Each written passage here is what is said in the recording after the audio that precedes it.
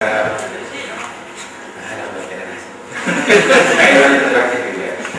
مشيت قلت يعني فمشيت شفت الجامعات التوب 20 MBA programs في العالم. طبعا اي جامعه عندها رانكينج كويس، فمشيت والرانكينجز دي موجوده في الانترنت. انا لو جيت قلت لهم داير احسن كليات بتدرس المقصى الشرقي طلعوا عليك هذول احسن كليات، اي حاجه عندها رانكينج خلاص.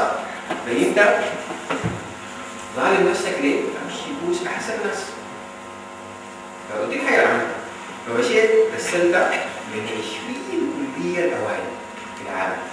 ولا انا كده في السودان ما عارف شنو، الناس قال لي ما في امتحان الجامعه. الحين حسب انكم في حاجه ولا ال 20 الاوائل ردوا علي قال لي على نفسك ما عندنا لك حاجه بس انك تمتحن الجامعه. اتلاقيت رسلت ثاني للمجموعه تحتهم، المجموعه تحتهم قاموا ردوا علي زي 5 كليات قال لي يا اخي احنا ممكن نقبل بدون جامعات، لكن انت تعمل لنا شنو؟ تكتب لنا معاك اساي عن شنو؟ نعمل لك انترفيو زياده. المهم انهم ريكوايرمنتس مهم جدا. حتى كسرت الريكوايرمنت ولا شنو وكتبت الكليات.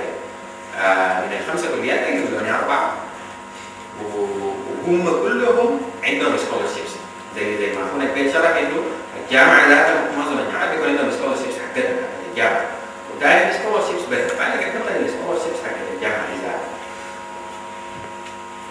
وقدمت بالابروتش اللي انا قلت له يعني ما بنسى الكلام ده، ما قاعد انسى الحاجه انا جربتها.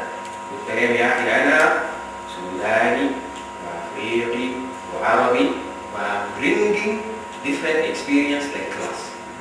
يعني شنو قلت لهم؟ management in conflict affected state كل هاي اللي كتبته هتكلم قصص مؤثره. اهم شيء قصه تكون مؤثره. هكلمك القصص المؤثره دي. 2 منهم ادوني سكولرشيب. وانا كنت عارفاني جامعه الكاسر لكن هم قاموا ادوني سكولرشيب شويه كده مكسره ما رتب معي. فقمت رسلت لهم ثاني قلت لهم والله يا اخوان كلامكم صريح الجامعه دي ممتازه كده انت ليه؟ ما عندكم اي حاجه ثانيه؟ لا ما يجيسك اي حاجه. فهم قاموا قال لي يا اخي ما في مشكله لكن انت وقته خلص يو هاف تو. فقلت لهم يا اخي انا هقدم لكم خبره من الكونفليكت افكتد ستيت وكده وممكن اشارك في برامج ثانيه وزين الجامعه برضه. يعني برامج بتاع تطوير حاجات مختلفه في الجامعه، منها تطوير المنهج نفسه. لانه زي ما عارفين في كميه من الحاجات النظريات اللي برا تطبيقها هنا شويه صعب محتاجه شويه تصليح كده صح؟ فيلا التصليح ده هم ما هيفهموا يصلحوا شنو؟ ما لم يجوا ناس من الحته التسليحيه هذيل يقولوا لهم يا اخي والله دي ما بتنفع ودي بتنفع، لكن دي لو عملنا لها كده قلبناها شويه ممكن تنفع. فقلت له انا اقدر اعمل لكم دي برضه. فمشوا يتشاوروا يا جماعه وثاني عمل لي انترفيو تو ميك شور ان انا فعلا بقدر اديليفر الحاجه دي وقاموا تابعوها لي. فديس از هاو اي واز ايبل تو افورد انه امشي اقرا الام. فاحنا حكينا قصه انه اللياقه بتنفع.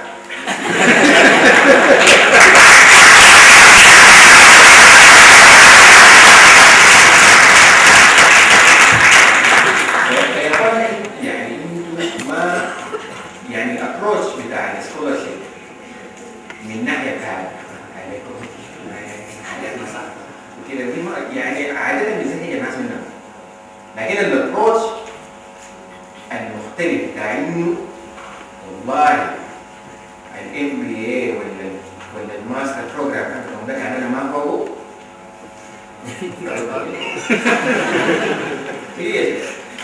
يعني هم لازم يفهموا ان وجودك انت كفلان ده في البرنامج ده حاجه سمحه خالص. ودي الحاجه اللي انت بتبرهنها بالقصص الجبال اللي بتكتبوها وان انت تكون سبيشال. فالفرص راجعه يا جماعه all over the place. لكن بس انت تابروش الفرصة دي بالصورة الصح، وانه انت تابروش الفرصة دي بانه you are adding value، يعني انت وجودك في البرنامج ده مهم بالنسبة للناس البرنامج ده. فدي الثلاثة دروس اللي انا كنت داير انبهكم ليها، انه you are already competitive you just don't know it yet. نمرة 2 you have to do your homework، تذكروا الماشين جن والسنايبر. نمرة 3 you have to start as early as possible. شكرا جزيلا.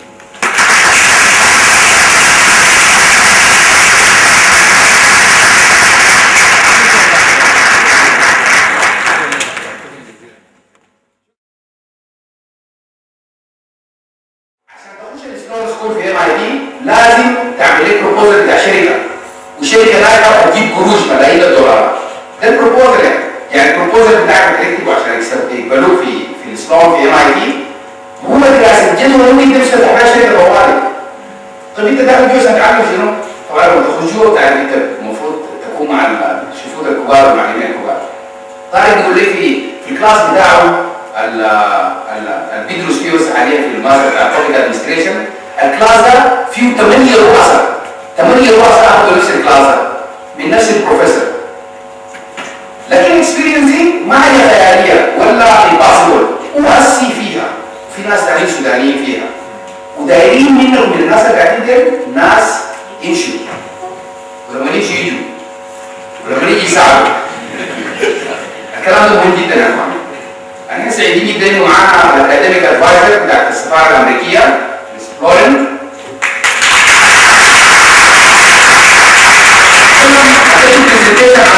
عن 5 خطوات للدراسه في امريكا. enjoy.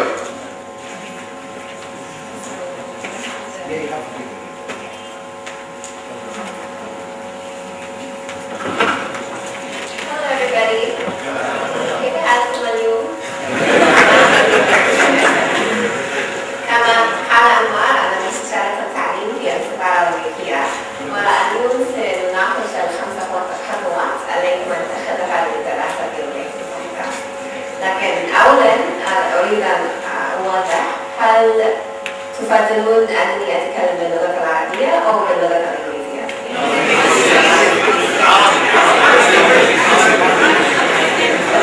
ارفع اليد باللغة العربية. ارفع اليد باللغة الإنجليزية. I'm going to speak English.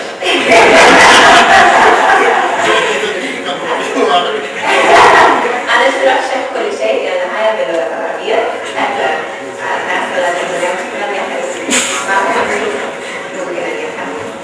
Okay, so I really like the previous gentleman's presentation.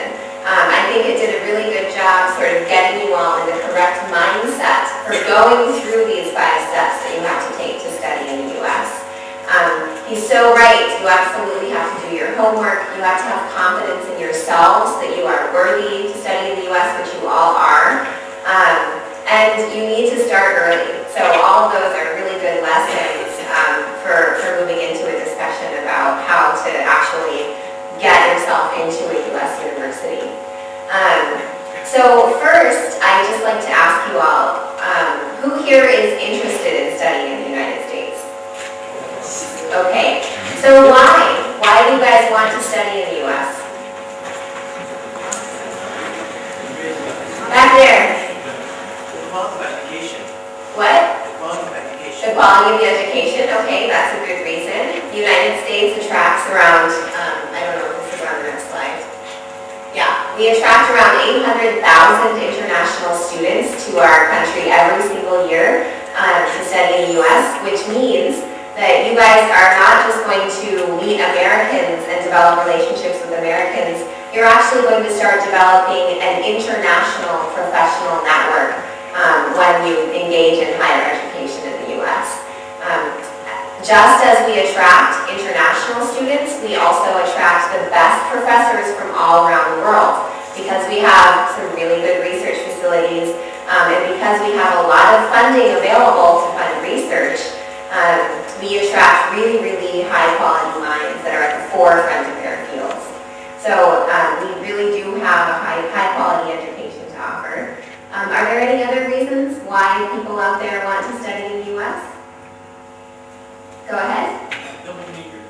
Okay, yeah, you can major in more than one thing. Our education system is very flexible. So let's say you majored in engineering here at the University of Khartoum, and now you're interested in studying economics for your master's degree. That's something you can definitely do. And sometimes pairing those different disciplines really gives you a competitive advantage when you're applying to get jobs in the future. Any other reasons why you might want to study in the U.S.? A big company of computer science. Yes, so you want to start a computer science company in the future? And somehow studying in the U.S. will help you with that? Perhaps maybe there's some really innovative inventors in the U.S. who might have access to, who maybe you could work with. Any other reasons?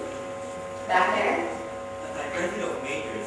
Sure, yeah. So one amazing thing that the U.S. education system has to offer is because there are so many universities in the U.S. and so many different graduate programs in the specialization all of you are probably interested in, there's a lot of competition. So every single department, like let's say there are a bunch of engineering master's degrees out there, they're competing against one another, and they're trying to differentiate themselves, which means they focus really, really closely in on certain specializations so that they can attract people and be different and compete against one another.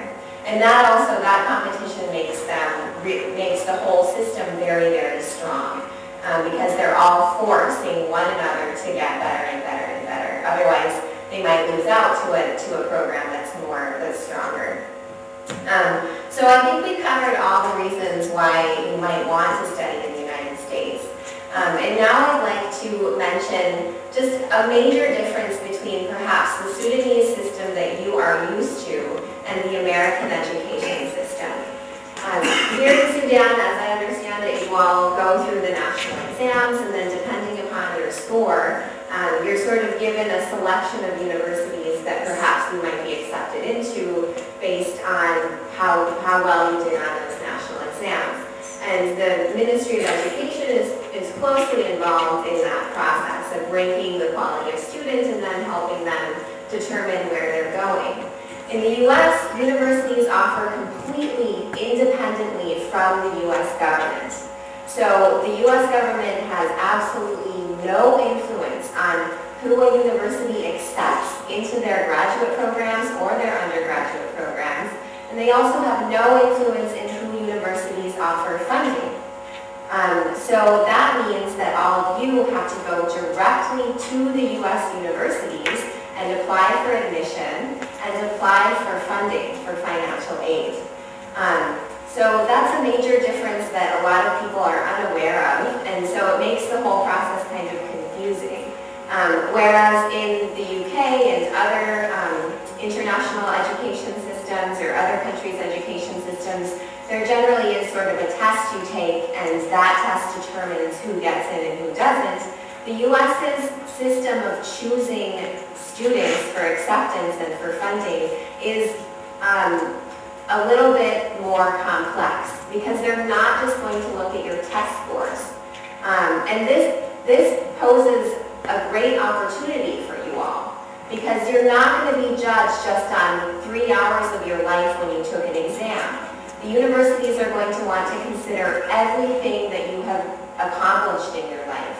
And they are going to want to get to know you personally before they decide whether to let you in or not. And that's why I really like the previous gentleman's presentation, because he was encouraging you all to tell stories.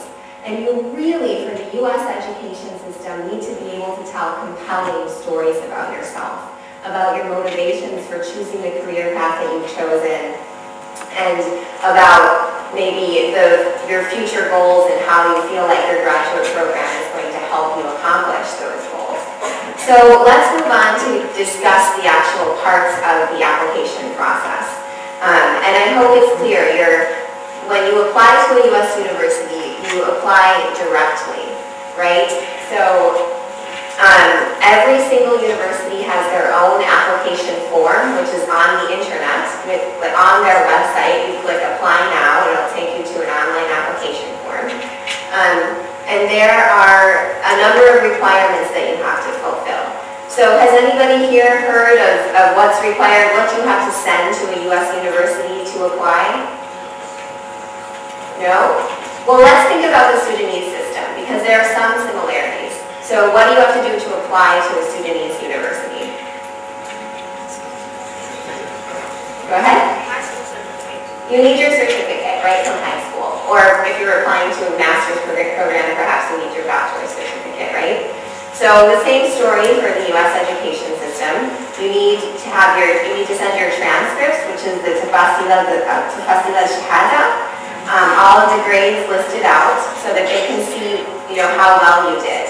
So they don't just want your certificate that says you graduated from the University of Khartoum's Bachelor's of Architecture. They want to see your actual grades. Why do they care about the actual grades in your classes? Because they're going to be looking so closely at your performance and paying so much close attention to every part of who you are. They're going to look at the classes and say, oh, this person did really, really well in math, and we have a really math-heavy program, so we want this person to come to our program. Or perhaps there's a program that wants people that are really, really good in management, because their program is sort of geared towards architects who also can manage projects. So that's the kind of really close attention each university is paying to your application. So we got the transcript, so what's the next thing? Go ahead. Statement of purpose. Statement of purpose. Have any of you heard of the statement of purpose before? It's like the Risala Shakhsiya or the Bayan Shakhsi. Have you heard of this before? It's very unique to the U.S. education system, and it's exactly the place where you tell your story. There's a specific place in every single application. Sometimes there are 2 or 3 places where you tell different stories about yourself. And it's very personal. And it's your opportunity to introduce yourself to the committee who's considering your admission to their university. And it's your opportunity to convince them that you are the student that they want at your university. You are a very unique Sudanese person who has a very unique perspective that you can add to their campus, to their department, that nobody else can offer. And I absolutely agree with the gentleman down here's point that Sudanese people are competitive, because there are only 187 Sudanese students, both undergraduate and graduate, studying in the U.S. right now. And that means that there are probably 3,600 universities that have never had a Sudanese student study at their university, or certainly don't have one studying there this year. And I'm not saying that just because you're Sudanese, you're going to get in because you're unique, but I am saying that you absolutely have a unique perspective to add to your department, because nobody else is from Sudan and nobody else has had the similar experiences that you have. So the personal statement really is where you tell those stories about your motivations, and you reveal that you are somebody unique with something sort of something new to add to the department. Okay, what else do you have to send? TOEFL degree. You need your TOEFL scores and your GRE scores, right? So for most graduate programs, they're going to ask for those 2 tests. The TOEFL or the IELTS are tests for English, and the GRE is a test of your math and reading comprehension and writing skills. Many business programs accept the GRE now. So the GRE and the TOEFL are both offered at the Khartoum American School here in Khartoum, and they're offered 3 times a year, and it's a paper-based test. And so if you're interested in business, you can find a program that takes the GRE, and then you don't have to necessarily deal with the GMAT issue. But the general license, there was an amendment to this general license that was released in April of 2013 that came out just this year. And it is possible if a U.S. company chooses to offer the GMAT now in Sudan. It's also possible for a U.S. company to offer the U.S. MLEs, the CPA, the accounting certification exam, and other sort of professional exams because we created this general license. Now, that sort of depends on the U.S. company finding a partner here in Sudan to implement that project, but those things are possible now, and it's just a matter of making it happen. So those are the exams. Anything else that you have to send? There's sort of one more major thing. Letters of recommendation, exactly. Have any of you had to have letters of recommendation sent to your, go ahead. I don't start this in the student director of American Voices. Okay, okay. Oh, so you applied for that, and were you involved in that program? Yes, I was, last year I was a volunteer at the academy. I was not a member, so I did the invitation. Okay, great, that's cool. The letter of recommendation is another sort of really strange and specific thing to the U.S. Admissions process. And I also manage some other programs where I have had the opportunity to read a lot of letters of recommendation. And the biggest piece of advice that I can give you is when you're asking your professors for letters of recommendation, make sure that you've developed a relationship with that professor. Make sure that professor understands why you've chosen the specific university that you've chosen and why you want to go to graduate school. And you can even help him by reminding him of some projects that you've done where you were really, really successful working with him. And in that way, he's going to be able to write you a better letter of recommendation. A lot of the recommendations I've read from Sudan have a lot of praise, which is nice. Sometimes they're just merely a confirmation that you studied or worked someplace.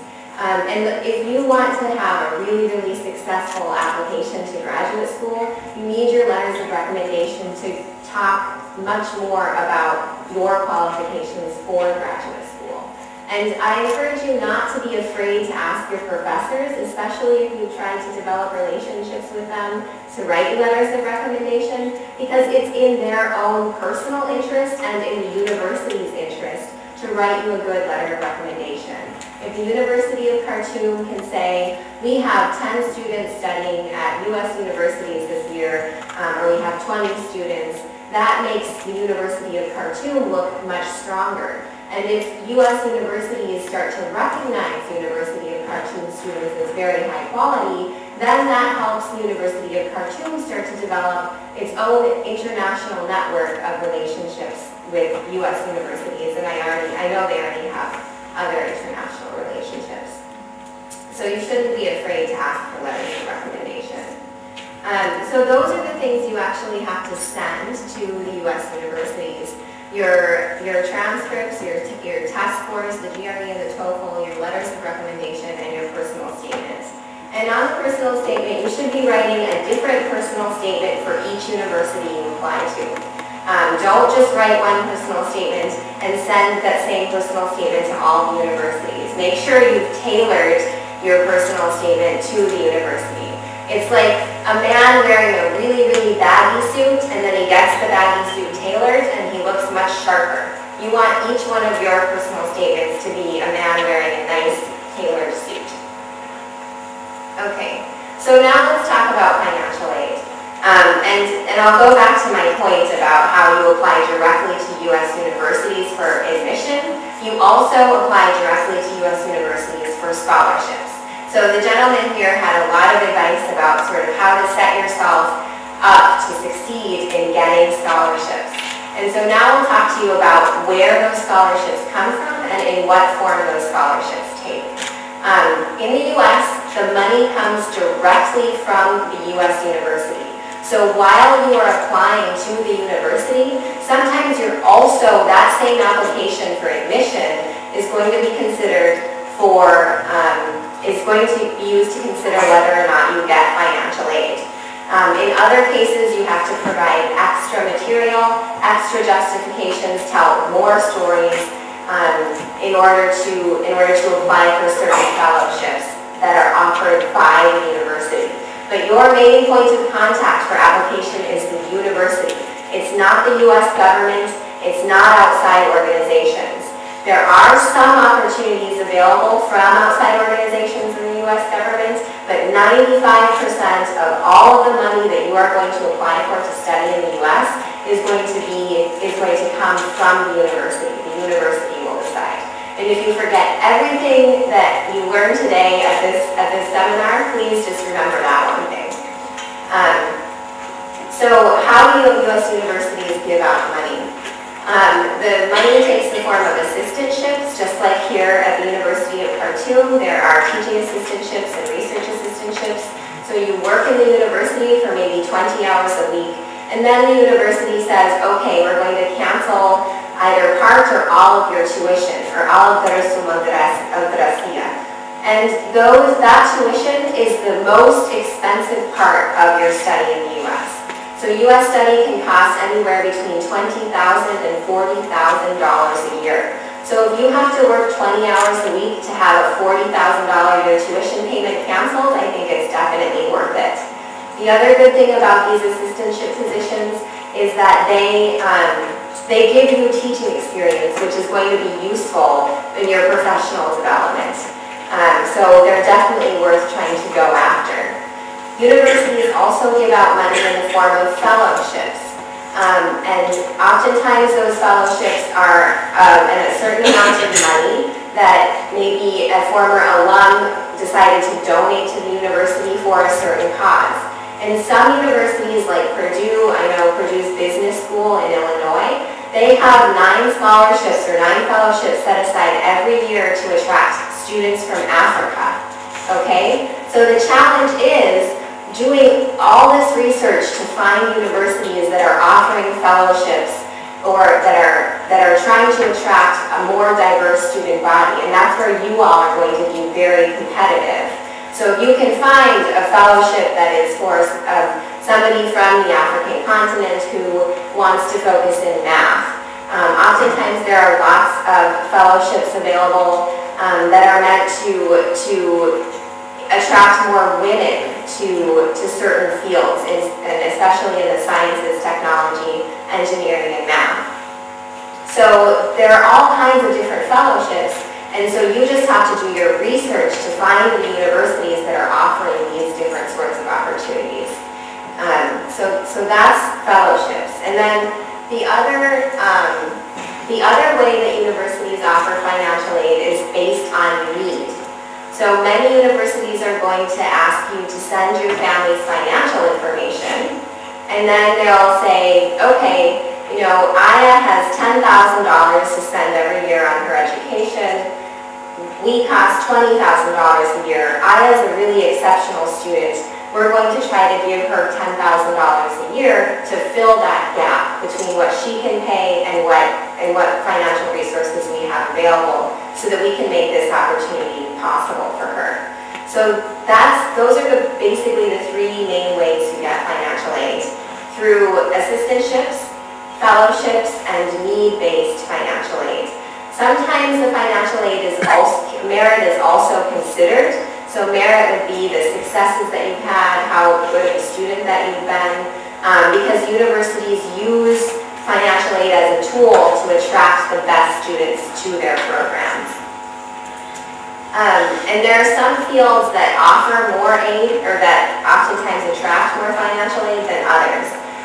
Usually the sciences, technology, engineering, and math attracts more financial aid compared to the humanities or the social sciences. And then it becomes more difficult to find financial aid for public health,